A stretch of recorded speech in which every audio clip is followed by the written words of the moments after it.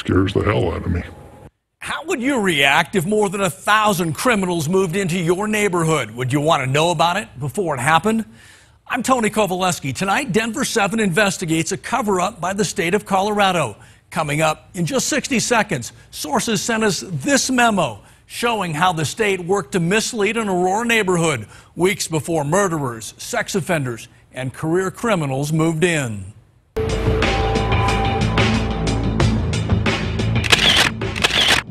It's not a population that I would want any of my children or anybody else's children running into.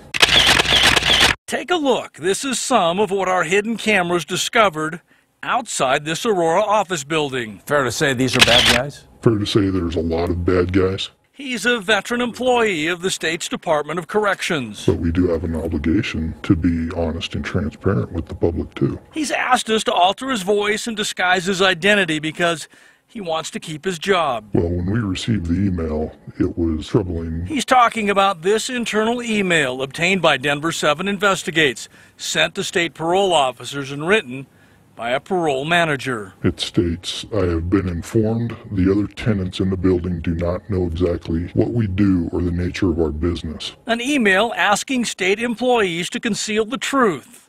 As our cameras showed, hundreds of parolees, Sex offenders, gang members, now report to this building. Violent offenders that potentially pose a risk to the people that they're around. The memo from a parole manager includes this line: those tenants who have asked were told by property managers that we are a state advocacy group. Is that office a state advocacy group or a parole office? It is a parole office. So that memo is not transparent? No, I don't think so at all.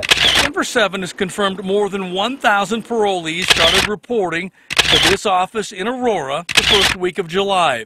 Sources tell us, and documents confirm, on the days our hidden cameras were in the parking lot, nearly 6 sex offenders reported each day. Based on what's in the email, the information that was given out, it certainly comes across as disingenuous. A lie? Dishonest at worst. It's been very uncomfortable for a lot of people in our office. Her office tutors young children and sits just above the state's new parole office. That's the state of Colorado. Right, would jeopardize people, students, and families just for their purposes. That's sad. We have kids in the building. I think they should have let us know who's going to be around. We also shared the memo. I've been informed the other tenants in the building with tenants inside the building do not know exactly what we do. What's your reaction to what you read?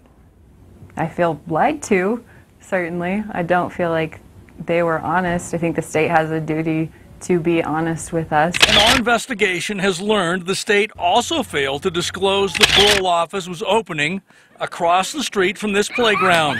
Apartment managers received no notification. A playground where unsupervised children play nearly every day. A mismatch? Scares the hell out of me. When parole officers get the badge, do they take a pledge to be honest? Yes. Melissa Roberts serves as director of the state's adult parole division. She manages the manager who wrote that memo. They must tell the truth. Yes. All the time. That's my expectation, yes. Fudging the truth, acceptable? No, sir. The memo also includes, I anticipate the truth will be revealed at some point, but I would like to stress we remain as low-key as possible. Possibly an explanation for this fact. The signs out front only say State of Colorado and not Parole Office. Can you see how it looks? Absolutely. Absolutely. Parole officers were outraged that there was this game to fool the other tenants. Well, I think it's interesting that our conversations always get to a point where my staff are outraged and call you, and they don't call me. That's a problem. I think your office took a credibility hit with that memo.